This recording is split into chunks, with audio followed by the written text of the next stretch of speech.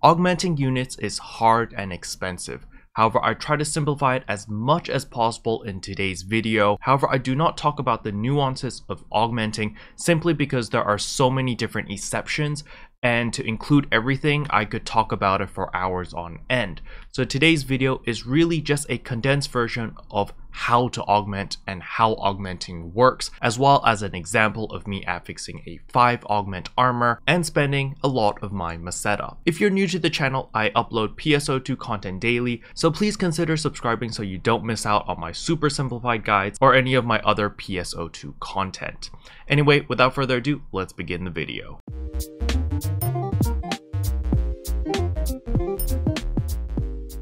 Hello everyone, today we're finally going to be talking about affixing your units. And a disclaimer out there, affixing your units can get very expensive very quickly. Especially if you're a melee user. Currently, a lot of the melee stuff is extremely expensive, and I would advise most players against affixing right now, unless you're planning to go full defense, or if you're a ranged character or a tech user. For those classes, you can still keep your costs relatively low and have a pretty decent set of armor. However, if you're a melee class like myself, you're going to need to make some compromises, or you're going to need to pay a premium. So as you can see over here, this is my Circa Union set, and my affixes on each piece is decent. So you can see here I've got Noble Might, Quartz Soul, Arcs Max, Arcs Fever, and Might 4. However, I want to improve my units a little bit. And what do I want to do is I actually want to make myself a little bit more tankier. As you can see here when I press F5 that my HP is currently 1071. I want to increase this to around 1200, and I also want to increase the PP stat to try to hit that magical 200. However, in order to do that, I will need to sacrifice some melee power, and I'm ready to do that. And the reason for that is twofold. The first reason is because in order to buy Noble Might, it's extremely expensive right now. And the second reason is because a lot of units which amplify melee power is very expensive because there's a high demand and there's not enough supply. So we're going to jump over to the second monitor to show you what exactly I'm changing from my current set. So over here, you can see I've got Quartz Soul, Arcs Max, Arcs Fever, Might 4, and Junk A. And this is the current base armor that I am wearing. The reason why I put Junk A over here is because Noble Might cannot be transferred onto other armors. It's basically junk when you try to affix. So thus I have to keep it as Junk A. And over here you can see that I have 4 different fodder pieces. You can have up to 5 different fodder pieces, but depending on what affixes and how many affixes you want on your piece of armor will determine if you need to use more fodders or not. My rule of thumb is the more fodder pieces you use, the cheaper it will be, because that way you have a lot more flexibility and you don't need that one perfect piece of fodder. So you can see over here, these are the stats that I want. I want to have Might 4, I want to have Doombreak 2, Arcs Fever, Acto D Soul, as well as Noble Stamina. So I'll also leave in the description below a link to a second website which will probably help a lot of newcomers that don't know how to affix. And this is this website right here. So this website is another PSO2 Affixing Assistant, and this works in reverse of how the simulator works. The PSO2 Affix Simulator requires you to have some basic knowledge in order to use it, because you need to plug in all the items in order to get what you want. In the very beginning, what's going to happen is when you add a panel, you'll just be greeted with this blank page, and most people get confused and get scared because they don't know how to use it. So what you can do is you can start with the Affixing Assistant over here, because this is a little bit easier to use if you know absolutely nothing about affixing. So you simply go to this website, again link is in the description below, you click the little plus button, and over here you can search whatever you want. So the affixing goal is whatever you want as your end game. The only problem with this is it uses the Japanese terminology and not the global terminology. So for example, Might 4 is going to be called Power 4. So you're going to need to put Power 4 over here. So now let's fill up all the different affixes that we had here before. So you can see that I had Might 4, I had Doombreak 2, Arcs Fever. So we're going to type in Doombreak, and right here Doombreak 2. And then we have Arcs Fever, and then we also wanted Acto D Soul as well as Noble Stamina. Unfortunately, on the Japanese servers, it's not called Acto D Soul. I believe it is called Act the Soul. So you have to put Act the Soul instead of Acto D Soul, like how the global server is, and then Noble Stamina. So now we can do Noble Stamina. And once you input all of this right here, it'll tell you the stats. And this is very, very nice because you can just take a quick look and see what stats are you gaining when you put all these affixes together. So this is what I'm planning to make. I will have 100 S attack. So S attack on the Japanese server is melee damage. R attack is range power. And T is tech power. So don't worry too much about the terminology. It's just a Japanese server thing versus a global server thing. Then PP is exactly the same. I'll gain 14 PP, I'll gain 50 HP, and I'll gain 5 dex. So let's hop over to my other monitor just to see what stats I'm gaining and what stats I'm losing. So now we're back in the game. A lot of people are going to start flipping out, right? Because it says right here that I have 175 melee power. And if you guys remember just now, it said I would only get 100. Am I sacrificing 75 melee power on this one unit just to gain 50 HP? No, it's not the case. The reason why my melee power here is actually plus 175 is because of this rare drop increase from Amduskia. So this melee power only works when I am in Amduskia. This is a crafted time skill. If you guys want me to talk about that, let me know in the comment section below, and I'll be more than happy to cover time skills, because time skills can give you quite a boost for those very specific dungeons that you're farming. However, my melee power is nowhere close to 175. Look, I'm gonna break it down to you right here. So I've got 30 melee power on Noble Might, 30 melee power on Quartz Soul, so that's 60. Got another 30 between Arcs Max and Arcs Fever, so that is 90. And then I've got Might 4 over here, which is plus another 35. So this is actually only plus 125 melee power. So technically I only have 125 melee power, so I'm sacrificing 25 melee power for 50 HP on my armor, and I'm also gaining 3 additional PP. So hopefully you guys aren't confused yet. I hope you're still on the same page. Good? Alright, let's move on. So the next step on this website is you simply click Affix. So by default, Affix by upslotting will be ticked. You want to untick this because we're not going to be gambling with upslotting because there's so much RNG involved, and you don't want to mess around with RNG because it can really screw you over. So you can see right here, it'll tell you exactly how to get every single piece. So right here, in order to get Noble Stamina, you simply buy a skill, which is add ability, HP, and PP. I'll be showing you what this is on the global server, so don't worry, we'll take it one step at a time. Next one is Act the Soul, which is going to give me 35 melee power as well as 3 PP, and over here it tells you all the different combinations in order to get Act the Soul. So in my case, I will be using a Quartz Soul as well as a full Vega Soul in order to get Act the Soul. However, over here it shows you all the different combinations as well as all the different percentages on how to get Act the Soul. Okay, then we've got Arcs Fever, which is just Arcs Fever by itself, and it'll have 100% transfer rate. So all you need to do is have one piece of fodder with Arcs Fever. As long as it has the same amount of slots as your current piece of armor, it'll be fine. Then over here, we've got Doombreak 2. In order to get Doombreak 2, here are all the different breakdowns on how to get Doombreak 2. So what we're going to be doing is we're going to need to get 3 pieces of Doombreak 2 with 5 slots in order to have an 80% chance to get it.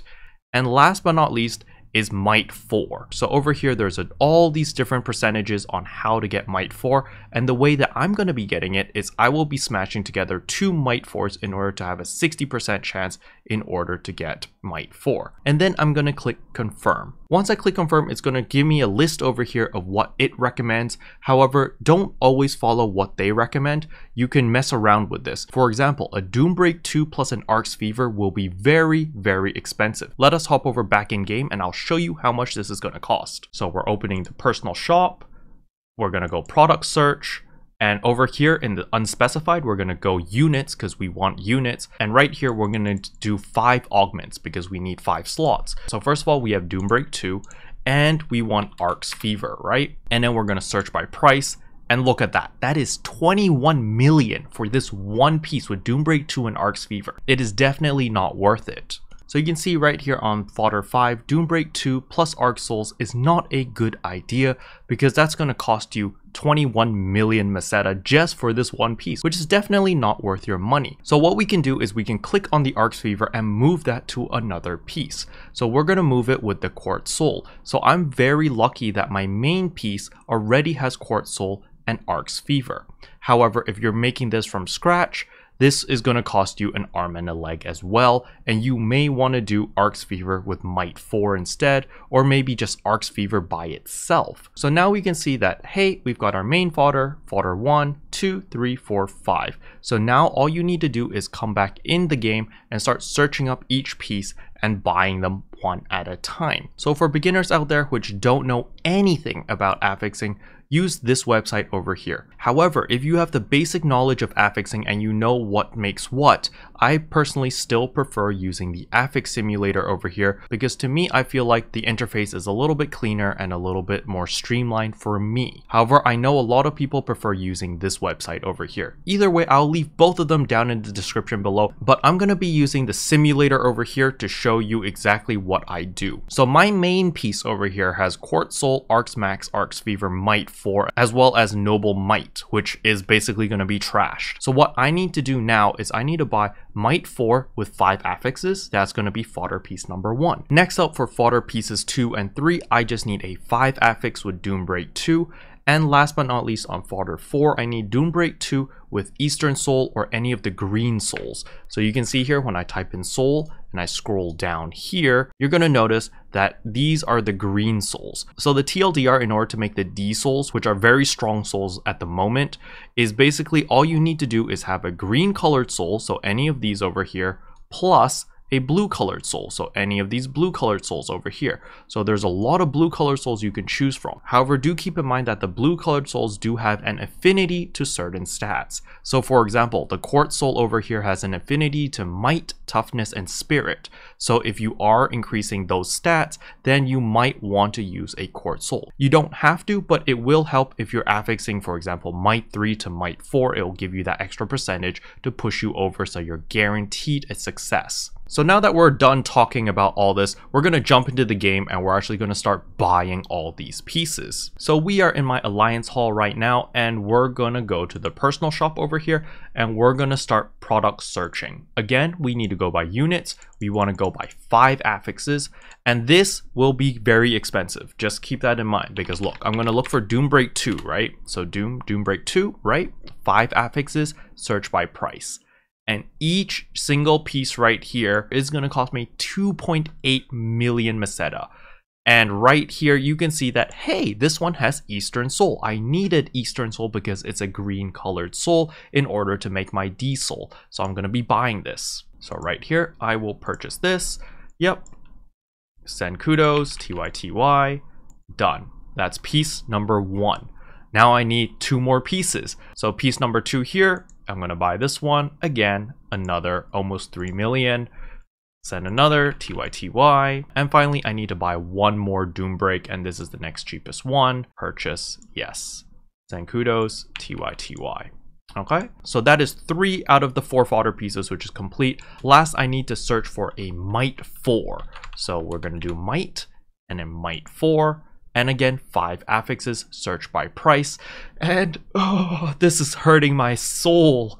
This will cost me 8 million Meseta. You can try upslotting and crafting your own fodder. However, at the current state of the game, unless you're farming for everything, I don't recommend it, because it does get very, very expensive very, very quickly. But you know, for the sake of the video, I'm gonna buy it. Oh, my soul, 8 million. Oh.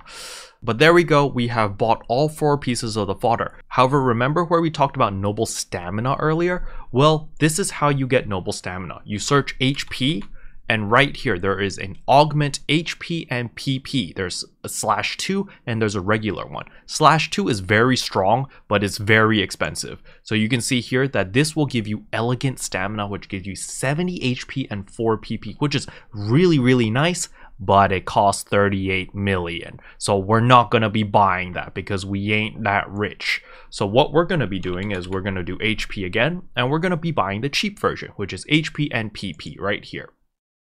And this right here, 421,000, will give me noble stamina, which is HP plus 50 and PP plus 3. And the reason why we're going the HP route instead of the damage route is because of this. If we go to Affix Augment for melee and PP, this one is for noble might, you're going to see that it costs 5.2 million for noble might, which gives you 3 PP and 30 melee damage. I am not paying 5.2 million for this. This is ridiculous, way too expensive for my blood. So I am just gonna go the cheap route. So again, I go HP, I go right here, Affix Augment HP and PP, and search by price, 421,000. This is more up my alley, I can buy this. And I realized that this guy actually has 5 of them, so I'm gonna buy 3 because he's selling it at a much cheaper price than everyone else.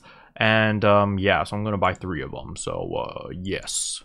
Boom. Now so kudos, TYTY, right there, okay? Alright, now we're going to open up my inventory and you're going to see that I have all my fodder pieces. So this is fodder piece number 1 with Might 4 and 4 random stats, right? The next piece is Doombreak 2 with Eastern Soul. So Eastern Soul is the green soul in order to make the D souls, right? Then over here we've got Doombreak 2 with an Eastern Soul again. I just got lucky, it was the cheapest one, so I'm more than happy to break up another Eastern Soul. And here is my last piece, which is Doombreak 2 with 4 random stats again. And if we go to my inventory over here, I have an HP and PP, which will give me noble stamina. So I've got all the pieces available to me, and now we go to Monica. Remember, if it's Dudu, switch blocks. Do not trust Dudu. But in all seriousness, it really doesn't matter. Whoever you like more, go with them. I like Monica more. Hey, it's Monica. Okay, so Monica's my favorite. She's best girl, so she's gonna help me right here. So we're gonna click on Affix Augment right here, and what we're gonna be doing is we're gonna be affixing my legs. It doesn't really matter which one you're gonna affix first because eventually you're gonna affix all of them anyway, but in my case, I wanna do the arms first. So I'm gonna do the arms, yes, and I'm gonna put 1, 2, 3, 4, put all 4 fodders in, confirm. And right here, it'll ask you if you want to put noble stamina. Remember the item that I just bought? I'm going to be like, yes, I want to put noble stamina. You can see right here at the top, 100% noble stamina. Then right here, I want to put Might 4. I want to put Acto D Soul. I want to put Ark's Fever. And I want to put Doombreak 2. So you'll notice here that, hey, Caro, there's some skills over here which have 100%, which are great, but you have some that are 60%, some are 70%, some are 80%. Don't worry about it. When you go to start Affix Augment, over here, if you have success boosters, you can use a 40% or a 30% to increase your chances. I need to go and pick up a 40%, so I'll be right back. So now I've picked up my 40%, so you can see right here, Augmentation Aid 40%. Everything is 100% now. I click yes, and boom, everything success. I have changed my stats of all my armors, and we are good to go. And you can also see my HP has increased dramatically. I'm at 1,121 HP, and my melee power is alright, you know, I didn't lose that much. So if we look at my armor right here, my melee power is decent. It's still 145. Remember, my real melee stat, it's actually only plus 100. It is because I have this limited time buff, which is boosting my melee power, so don't be deceived. I don't actually have 145 melee power. This only applies when I am in Amduskia, which is the current ultimate mission, okay? So you can see that, hey, I got 50 HP now, I've got plus 14 PP, and my stats are relatively good right here.